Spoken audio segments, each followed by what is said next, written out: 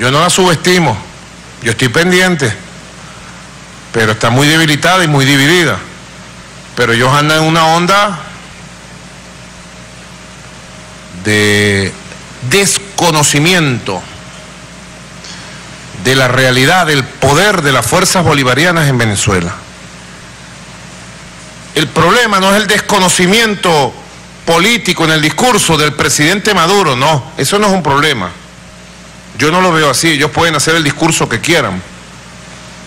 El problema es que en su mente desconocen que hay una poderosa fuerza popular, revolucionaria, alrededor del presidente Maduro, que es el chavismo venezolano, el bolivarianismo del siglo XXI, que es la agrupación de todas las fuerzas políticas, sociales, culturales, ideológicas, de todo signo de nuestra revolución. Ahora estamos agrupados, coordinados, en el Congreso Bolivariano de los Pueblos. Ellos nos desconocen.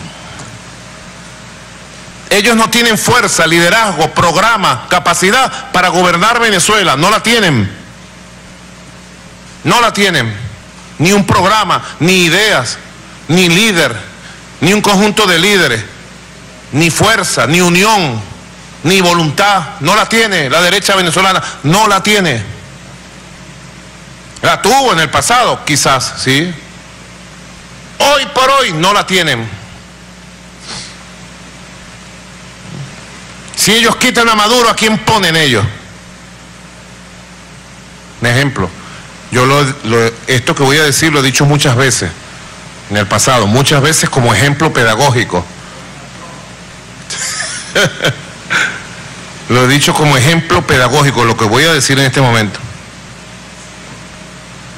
Si Maduro llegara un día y los llama, vengan todos los dirigentes opositores, les entrego la presidencia, cosa que jamás haré, porque si algo yo no tengo es ser traidor, no estoy loco para ser traidor, y tengo alma forjada por el comandante Chávez de amor y lealtad. Pero compañeros, si me volví loco pues un día, me le escapé a la dirección revolucionaria, se volvió loco Maduro, y los llamo, ¿a quién ponen ellos? Digamos que ponen a Guaidó. Mucha gente en Venezuela preguntará, ¿qué es ese Guaidó? ¿Guaire o Guaidó? ¿Guaidó o Guaire? Ah, lo ponen, muy bien. ¿Con el apoyo de quién? ¿Con qué programa? ¿Qué va a hacer al otro día? ¿Qué va a hacer con el pueblo? Con ese pueblo que está ahí por millones, millones de chavistas, de revolucionarios, de patriotas, millones. La derecha venezolana es inviable, no está capacitada, no está facultada y no está preparada para asumir el poder político en Venezuela. Y digo más, y si la derecha venezolana quiere llegar al poder político venezolano, que se inscriba en las próximas elecciones y lance un candidato presidencial para ver si gana. De otra manera, se verán con nosotros de frente, siempre de frente, porque aquí tiene que prevalecer la Constitución y las instituciones.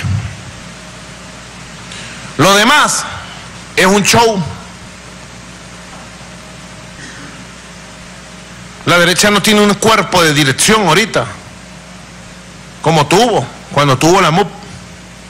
No tiene un dirigente, un líder. Y quieren una solución cortoplacista. Y están en una etapa aventurera de improvisación. Improvisan hoy una cosa y lanzan una idea. Improvisan hoy y mañana otra cosa. En una onda de show tipo hollywoodense.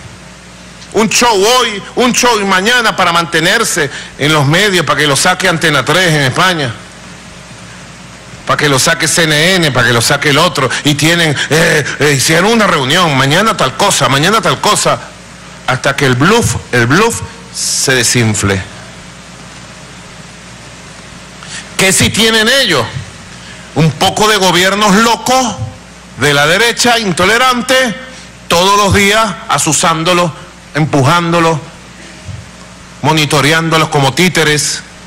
Hoy hagan esto, mañana hagan esto, hagan tal cosa, metiéndose en los asuntos de Venezuela, en vez de atender los asuntos de sus propios países, como el caso del gobierno de Colombia, que tiene prendida en llamas Colombia y no se da cuenta. Y lo único que hace pensar en Iván Duque es Maduro, Maduro, Maduro. Tiene una obsesión con Maduro. Se acuesta a dormir y sueña conmigo, Iván Duque. Sueña que le agarro los cacheticos y le hago chuki, chuki, chuki, chuki, chuki. Porque es un chuki. Le agarro los cacheticos así, Iván Duque, chuki, chuki, chuki, chuki. Y él sueña, ¡ay! Se despierta.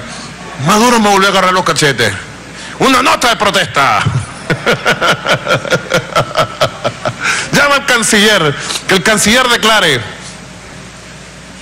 Maduro no me puede agarrar los cachetes.